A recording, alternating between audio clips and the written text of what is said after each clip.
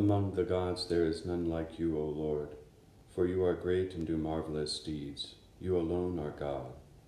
In the name of the Father, and of the Son, and of the Holy Spirit. Amen. The Lord be with you. My brothers and sisters, let us acknowledge our sins and so prepare ourselves to celebrate the sacred mysteries. You were sent to heal the contrite of heart. Lord, have mercy. You came to call sinners. Christ, have mercy. You intercede for us at the right hand of the Father in heaven. Lord, have mercy. May Almighty God have mercy on us, forgive us our sins, and bring us to everlasting life. Amen. Let us pray.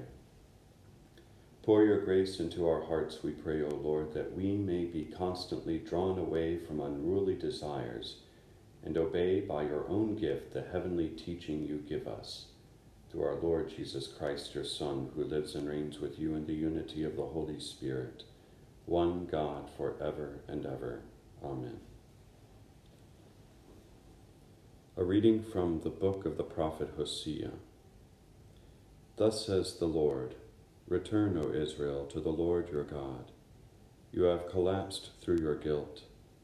Take with you words and return to the Lord. Say to him, forgive all iniquity and receive what is good, that we may render as offerings the bullocks from our stalls. Assyria will not save us, nor shall we have horses to mount. We shall say no more, our God, to the work of our hands, for in you the orphan finds compassion. I will heal their defection, says the Lord. I will love them freely, for my wrath is turned away from them. I will be like the dew for Israel. He shall blossom like the lily. He shall strike root like the Lebanon cedar, and put forth his shoots. His splendor shall be like the olive tree, and his fragrance like the Lebanon cedar. Again they shall dwell in his shade and raise grain. They shall blossom like the vine, and his fame shall be like the wine of Lebanon.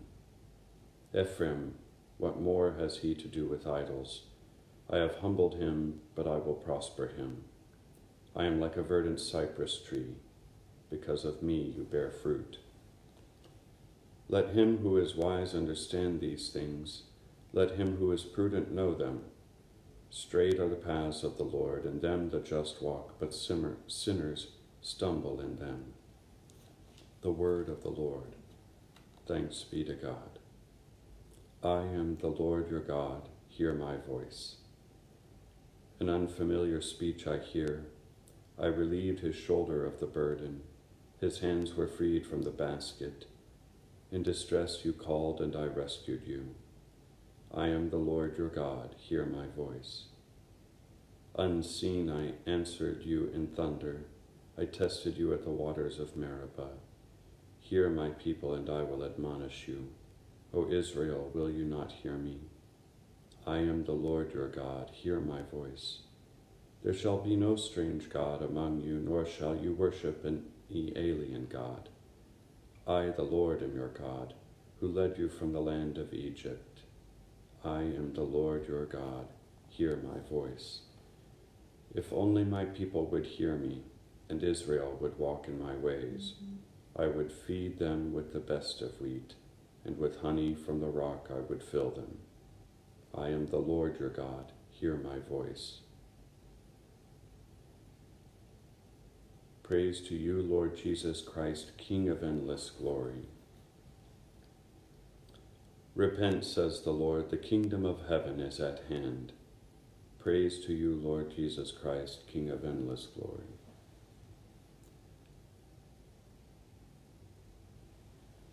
The Lord be with you.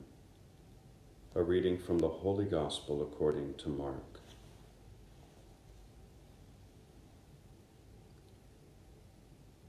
One of the scribes came to Jesus and asked him, "Which is the first of all the commandments?"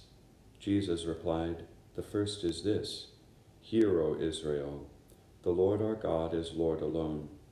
You shall love the Lord your God with all your heart, with all your soul, with all your mind, and with all your strength. The second is this, you shall love your neighbor as yourself. there is no other commandment greater than these."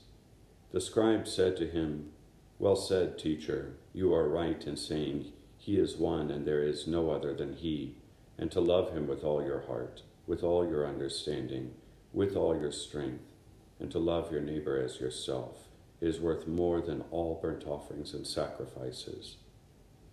And when Jesus saw that he answered with understanding, he said to him, "You are not far from the kingdom of God." And no one dared to ask him any more questions. The Gospel of the Lord.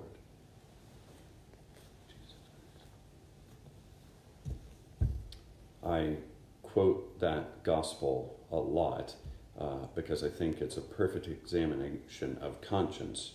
When people are just learning to confess, when they're sort of growing into that sacrament in the faith, I think it's often worthwhile to break things down into three and then go out from there.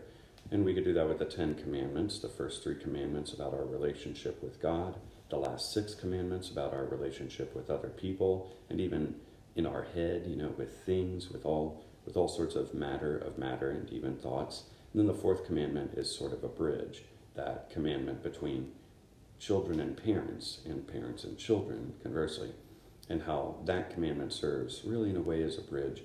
The first icons of God and the first ones to instruct their children, we hope, in the ways of faith, are the parents. So they sort of bridge that. So you can break it into 3 that way. You can also look at this great teaching from the Lord, that the greatest commandment of the law, love the Lord your God with all your heart, with all your soul, with all your strength, all based on the Shema, that great prayer that Jesus would have prayed every day. But then the second is like it, not equal, like it. Love your neighbor as yourself. So we're given only 3 people in the world we have to love. God, our neighbor, which it seems is most of the time everyone in Christ's teaching. Even though we have enemies, we're told to love our enemies, right? So we love our neighbors as ourselves. So we also hear there ought to be a proper love of self. We don't often encounter people as neighbors. We encounter people as another car, and we're in our car, and we bump up against each other, and we don't really think of the person that's there. In stores, that happens a lot, probably these days. I'm guilty of this. Everyone is. In community life, we can see it. In family life, we can lose sight of who people are and reduce them to their roles or attributes or skills or failings or weaknesses or strengths, whatever they are. But the Lord calls us to love the Lord our God. Yes, we love him for what he's done for us, but we hope to grow ourselves in such a way that we actually love him because he is God, that we love each of our neighbors as we ought to love each of our neighbors. We love ourselves as we ought to love ourselves. And in that ought, that's where it gets tough.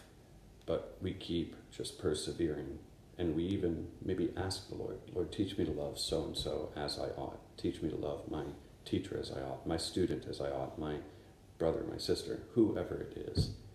But we have a lot of time this Lent to be working on all these Lenten things, to be working on purifying our hearts, giving the Lord a simple heart, not making our hearts so complex that grace seems not to, grace of course can permeate, but that we aren't resisting that grace. So we want to open up our hearts and simplify them. Perhaps this is one of those examinations we can use to examine our life and then simplify it. Do I love the Lord my God? Do I love my neighbor? Do I love myself? And do I do each of those 3 as I ought, not confusing one with the other? Trusting in the mercy and providence of God, we place before him our needs and intentions. We pray for our Holy Father, Pope Francis, our Pope Emeritus Benedict, Bishop Richard, Cardinal Regali, and all who hold and teach the Catholic faith. We pray to the Lord. We pray for all of those elected or appointed to public office, that they might work together for the common good, particularly in this time of trial. For them we pray to the Lord. We pray for medical workers, for sanitation workers, for janitors, for nurses, volunteers, for everyone, for caregivers who in any way assists those who are suffering or isolated, whether because they're ill or because they're being safeguarded from illness. For all these people we pray to the Lord. For all of those who are ill from coronavirus, from any illness, from any injury, from any calamity, we pray for all of those who are in nursing homes, for the elderly, the isolated, the alone. For them we pray to the Lord. For prisoners, soldiers, for first responders, for the homeless, we pray to the Lord. For countless holy vocations to the priesthood, the religious life, and the diaconate, for faithful bishops and marriages, we pray to the Lord. For the repose of the soul of the deceased of the Bailey family, and for all of our beloved dead, may all of the faithful departed be brought to a place of refreshment, light, and peace. We pray to the Lord. And for all the intentions of the people of St. John Newman Parish and School, we pray to the Lord. Almighty Father, grant that what we ask for in faith we may in fact receive through Christ our Lord. Blessed are you, Lord God of all creation, for through your goodness we have received the bread we offer you, fruit of the earth and work of human hands that will become for us the bread of life.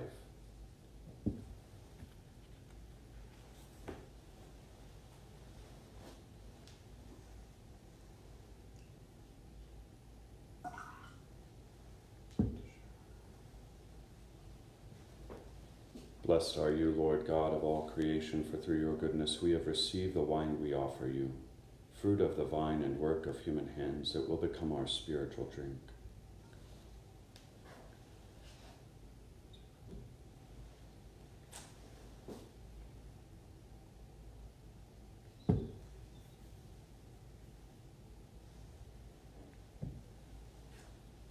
Pray, brothers and sisters, that my sacrifice and yours may be acceptable to God, the Almighty Father.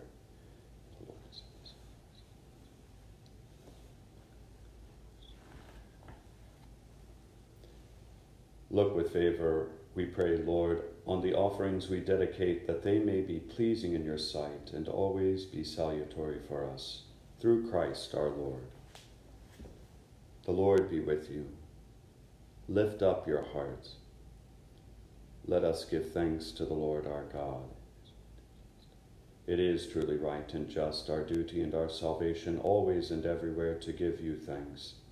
Lord, Holy Father, Almighty and Eternal God, for you willed that our self-denial should give you thanks, humble our sinful pride, contribute to the feeding of the poor, and so help us imitate you in your kindness. And so we glorify you with countless angels, as with one voice of praise we acclaim. Holy, holy, holy Lord, God of hosts, heaven and earth are full of your glory. Hosanna in the highest. Blessed is he who comes in the name of the Lord. Hosanna in the highest. You are indeed holy, O Lord, and all you have created rightly gives you praise. For through your Son, our Lord Jesus Christ, by the power and working of the Holy Spirit, you give life to all things and make them holy. And you never cease to gather a people to yourself, so that from the rising of the sun to its setting, a pure sacrifice may be offered to your name. Therefore, O Lord, we humbly implore you by the same Spirit, graciously make holy these gifts we have brought to you for consecration, that they may become the body and blood of your Son, our Lord Jesus Christ, at whose command we celebrate these mysteries. For on the night he was betrayed, he himself took bread, and giving you thanks, he said the blessing, broke the bread, and gave it to his disciples, saying, Take this, all of you, and eat of it, for this is my body, which will be given up for you.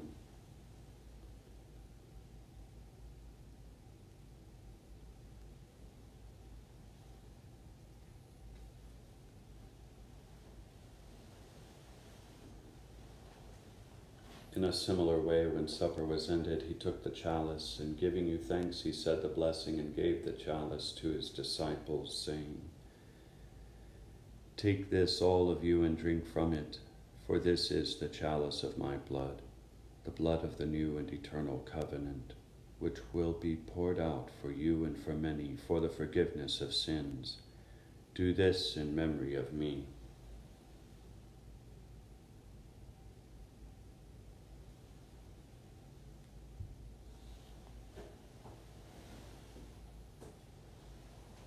The mystery of faith.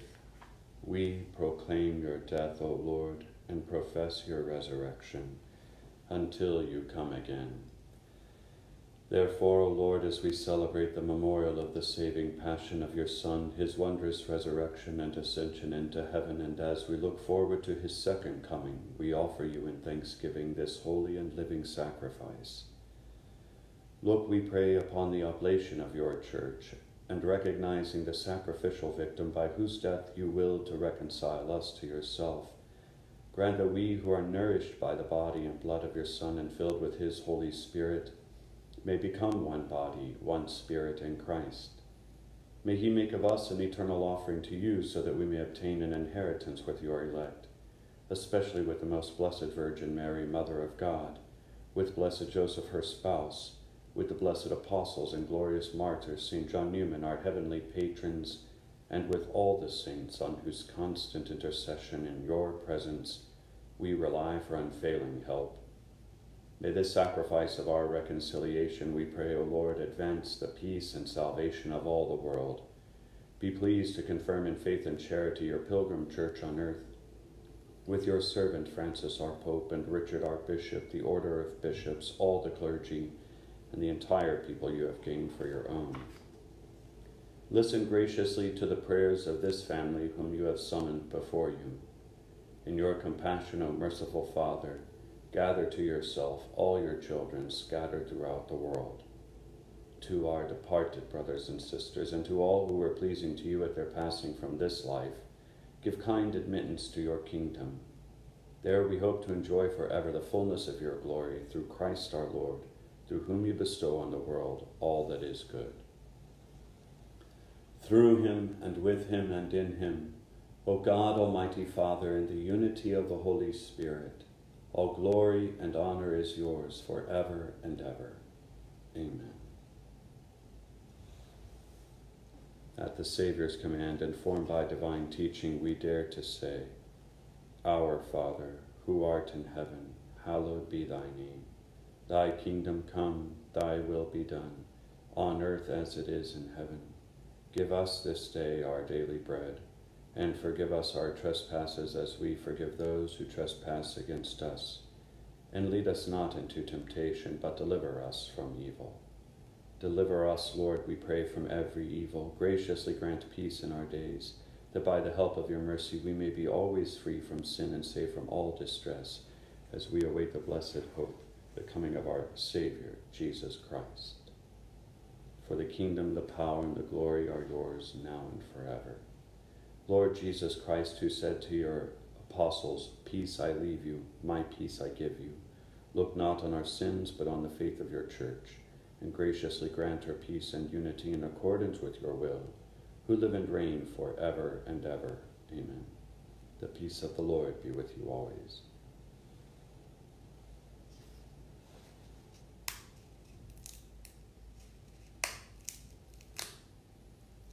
Lamb of God, have mercy on us. Lamb of God, you take away the sins of the world, have mercy on us. Lamb of God, you take away the sins of the world, grant us peace.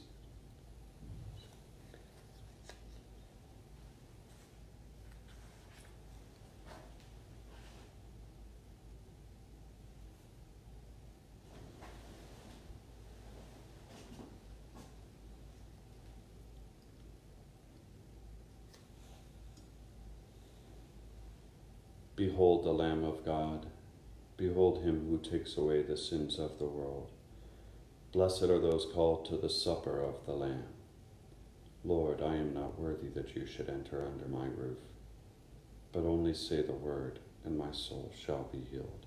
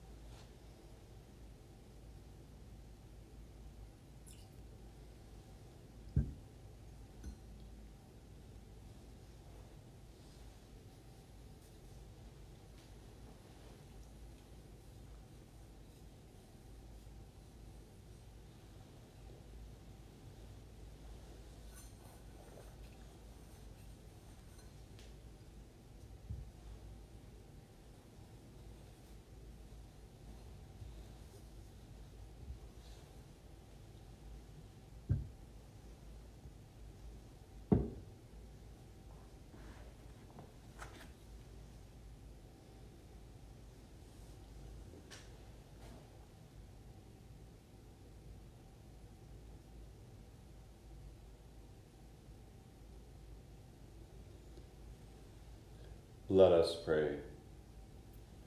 May your strength be at work in us, O Lord, pervading our minds and bodies, that what we have received by participating in this sacrament may bring us the fullness of redemption through Christ our Lord.